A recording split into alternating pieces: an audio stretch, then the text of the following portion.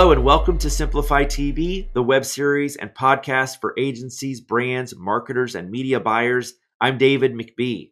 Our guest today is Eric Nelson, co-founder of Fraction Media Group. Eric has led strategic media and engagement planning across all media channels, from influencers and CTV to retail media to product placement integrations and lead generation, ranging from network television to local outdoor. Eric's experience crosses from traditional to digital, online and offline, and everything in between. He was a co-founder of 314 Digital in St. Louis and was an adjunct professor at the University of Missouri, St. Louis, teaching digital marketing strategies. Eric, welcome to Simplifi TV. Thank you. I'm really excited to be here. I'm excited to have you. So, Eric, I understand that Fraction Media Group takes an independent and new approach to the media agency brand-vendor relationship. Can you tell me more about that? Yeah, definitely independent. How new is in the eye of the beholder, but what we're really kind of after is the true transparency that a lot of the industry talks about, but doesn't always kind of come through. And what I mean by that is that we really kind of take the foundational element of we don't own anything. We're not a cash flow organization, so we're not looking to extend billing terms and those types of things. We're not chasing hours or large scopes of work and things like that.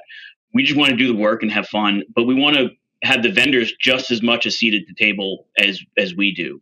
So when we're working with brands and clients, we don't want to own anything. So none of that data, none of the information, and even the relationship between like Simplifi and our clients. We bring Simplifi to the table.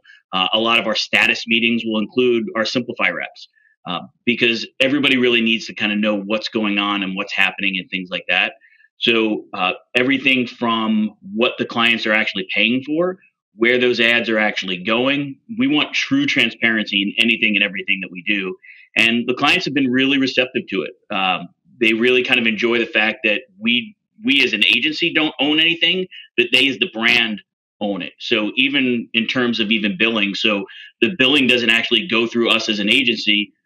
Simplifi and those brands actually work together on the financial part of it as much as we do on the planning and the execution side. So it's really a true transparency, soup to nuts all the way through. And it's been really helpful and allows us to kind of get approvals faster, get campaigns started faster, get creative, coded and in the systems faster, and new ideas and things like that because we're allowing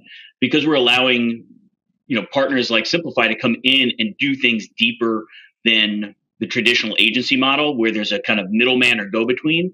It's made things a lot faster, a lot easier, and quite frankly, a lot better.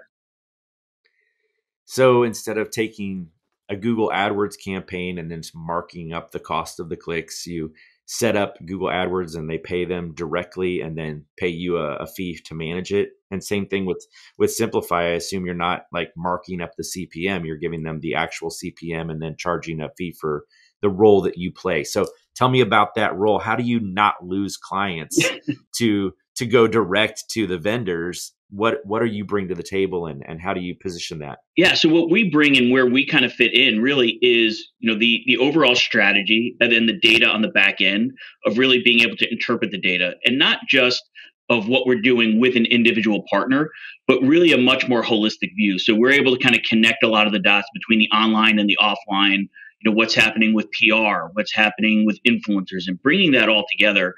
It just allows us to do it faster and easier. So the way we get paid is we, negotiate with our clients a fair fee, but they should know exactly where their money is going. So that's why there isn't necessarily a markup. And there are other ways to do it. This isn't the only way to do it, but we also don't want to be commission based and those types of things where we might have a preference to say, well, we have a larger commission or we can charge a larger fee to work with Google than we can with Simplifi. So we might lean towards Google.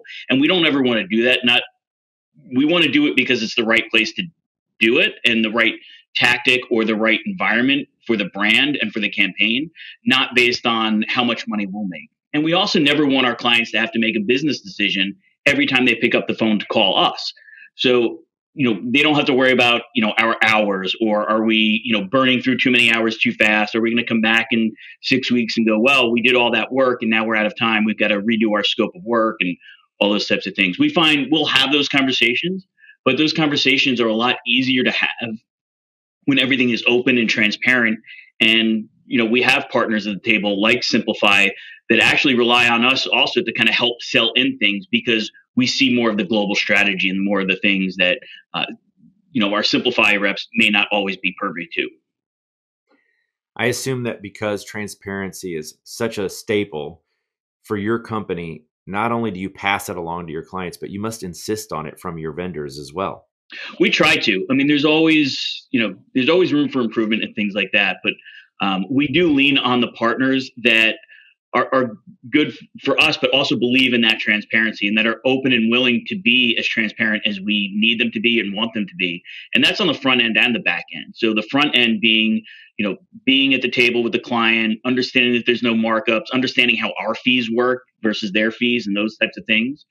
So there's that piece of it, but also on the data side, right? Understanding, how deep we want to get. And not every client really understands some of the complexity and some of the depth of the data that's actually there and available to them. And that's where, again, we come in and we kind of sift through that with your teams and with the Simplifi team to go, okay, what's really relevant, what really matters, and how do we improve upon that? And then bringing that to the client together to kind of say, yeah, and here's where the improvements are. Maybe it's a new tech, maybe it's a new way, as Simplifi continues to grow. A few years ago is the purchase of Advantage and some of the access now to linear inventory, and some of the, just as those things kind of grow, it's been really helpful to kind of have everybody together at once. Yeah. Let's talk about CTV for a minute. I mean, it's been around for several years now, and nearly everyone is streaming TV these days. I think I saw a stat the other day says 84% of households regularly stream television. The technology is really still in its infancy. Wouldn't you agree? Yeah, I think there's a lot of maturity left in the market, where not only from a technological standpoint, but I think 84% even feels as large a number as that is. And if you look at, I'm an old linear guy, so if you look at old Nielsen data and things like that, 84%, you think, wow, that's a big number, but I almost feel like that's low these days, especially with the availability of so many different platforms and people jumping from platform to platform. Some of the bundling deals that are out there between, like you have an AT&T and Max, you have, Verizon and T-Mobile, with, Peacock or Netflix or, one of the other providers. So I think we're going to see a lot more of that start to happen. And I think 84% is probably less. I think the challenge for us too, not only is the tech, we look at it from a tech standpoint, but I think from a consumer standpoint, they don't view it as connected TV. And I think we get caught up in that sometimes as marketers. The average person is just kind of going, I just want to watch TV in my living room. And that's kind of where I take CTV. And this is where we start to look at it and go, what environment are we trying to reach that audience in? Because the audience still matters. So, but where are we actually talking to them? Is it on their phone? Is it on their desktop? Is it in the big square box in the living room with some co-viewing and those types of stuff? So I think there's still a lot of advancements to go where we kind of align on the metrics of what CTV is, but also on the technology itself of what's streaming from where and how, and programmatic versus direct, and all those types of things. There's a lot of maturity, I think, that's still yet to come. Yeah. Well, how about these linear buyers that were really, really used to buying their advertising based on programming? I want to be on the news. I want to be on the Tonight Show. And in the world of streaming TV, we really try to sell audience-based targeting and less program-based targeting. What do you say to them? It's a different model, and I think the two aren't as different as some people may think, right? So, and this is where I've talked a lot over the last couple of years about show level reporting, but not show level buying. So even as a buyer, somebody with a linear background, I don't necessarily want to buy program by program because I want the audience, and I'm really not as concerned where they're watching or what they're watching, as long as I'm getting to that right viewer. But where the show level information really starts to kind of coexist is it brings some of that comfort level to the linear buyer to go, okay, I understand that's where my spot actually ran. But it also brings some clarity to, yes, my viewer, that makes sense that my audience I'm trying to reach is actually the one watching that show. That's a show that they would watch, based on whether we're, looking at MRI data or, other platforms, other kind of third party research and those types of things. We can start to really align those. And I think that will start to ease the comfort of linear buyers. And I think conversely, the digital buyers, CTV buyers that are so used to programmatic environments don't understand. I mean, they couldn't tell you what a Nielsen GRP is, so, kind of mixing those two things. I think there's knowledge that needs to go both ways. I think the CTV style buyers and the digital native buyers need a better understanding of what that linear model was. And I think there's a lot of evolving there, and I think that's like we were talking before, it's where the industry, we need to kind of convalesce over a single metric, a single number way to evaluate some of these things. As silly, or we can have whatever argument you want over the classic Nielsen numbers and Nielsen ratings. I mean, I've got the Nielsen DMA map over my shoulder, so we can argue about what that was, but it was an industry standard. So if it was bad numbers, it was the same bad numbers for all of us. And I think right now there's a little bit of a challenge of we're all using different evaluation models and different ways to get there.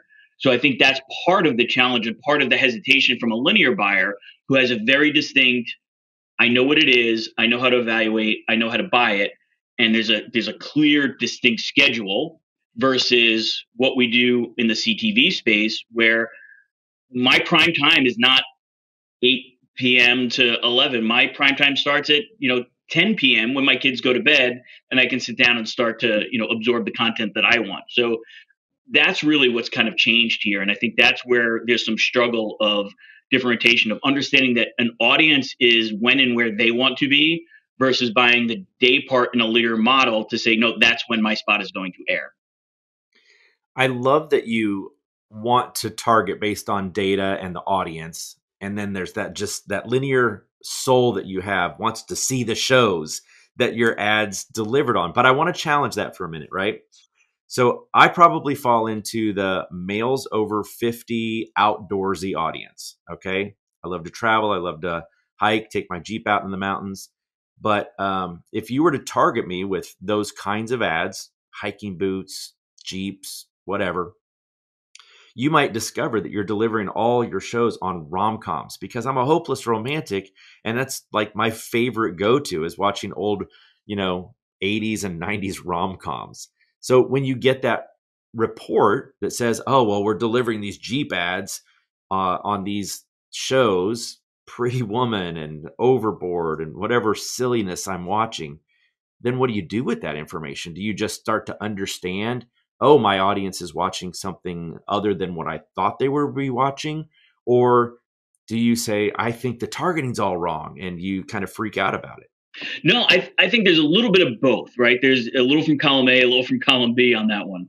So when I start to look at that and I see, wow, a lot of those rom-coms, so a lot of unexpected things, right? So then that makes me start to question and kind of go through and go, what else am I missing in my other platforms? So what am I missing maybe in display, if I'm doing some display or retargeting? Can I match that back and go, well, what kind of websites am I seeing across there? What's the buying patterns? Those types of things. So I can start to match that and start to maybe find a storyline to go, wow, that is the type of content that I want. And now I can change maybe some of my socials, some of my influencers, those types of things. So I can model around that. So it's not necessarily a bad thing, right? So it doesn't automatically say, well, I can't be here, but it might tell me a different story, that I've got a wider segment of audience than what I thought. It doesn't have to be to that target, you're taking your Jeep out. So I've got to have football, and I've got to have, the sports and, the hardcore stuff, that I can actually move away from that in some other platforms as well. The second part of that is, again, it's that opposite thing where I start to go, okay, well, does that make sense? Does that not make sense?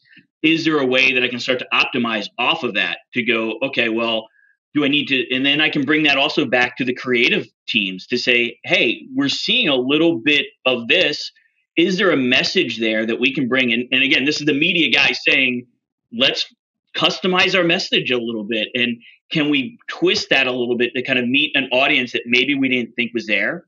And then part of that too will be device based, right? So we talk about, again, the environment that I like to chase is a lot of that viewing of the rom-coms, things like that, in the big square box in the living room, right? So when we start to see large screen formats, that tells me maybe there's a lot of co-viewing going on as well.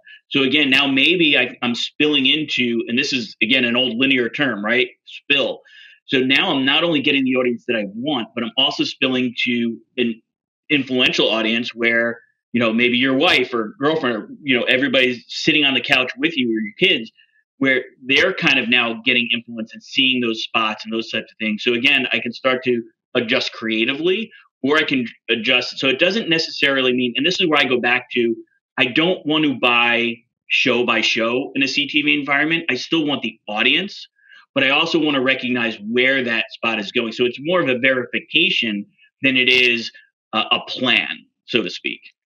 This is why you can be transparent and charge a fee for your consultations, because I think most advertisers would get that information and immediately jump to the conclusion that the targeting is wrong. That's just my opinion, right? But you did make me think of something kind of funny. My favorite Jeep commercial of all time is about this young couple growing older and then buying new Jeeps as they get older. That's so weird. That's like a rom-com Jeep commercial. Anyway, we're way over on time. So let me ask you my closing questions, starting with do you have a favorite podcast or a book that you feel has helped you become successful? I don't know if I have necessarily a favorite, and I've just started getting into a little bit more, the podcasts. Neil Patel's somebody that I listen to quite often. There's a new podcast. I don't know if it's new, but it's new to me. The Marketing Architects. I think they're fascinating, and I love listening. And obviously, Simplifi TV. I like to check out anytime there's something new. Um, but there's an old TED Talk. Simon Sinek. I think a lot of us know it. Of the power of why. This is something, it's old. It's been out there forever. I know he's moved on to very different things, but that was something in my career that really, it was probably one of the first big things that really started to twist my brain and go, think differently about things and think about why. And that's where I kind of get to some of these audience types of things where, understanding, why that's effective or why that's there, and how it can kind of benefit us in the long way. But so those are the things that I kind of lean on. You might be the 10th or 15th person to bring up Simon Sinek. I should really get a sponsorship deal going. You should. Yeah, that'll be, we got to get him on here and kick in a little bit. And what's the best way for people to learn more about you or stay in touch?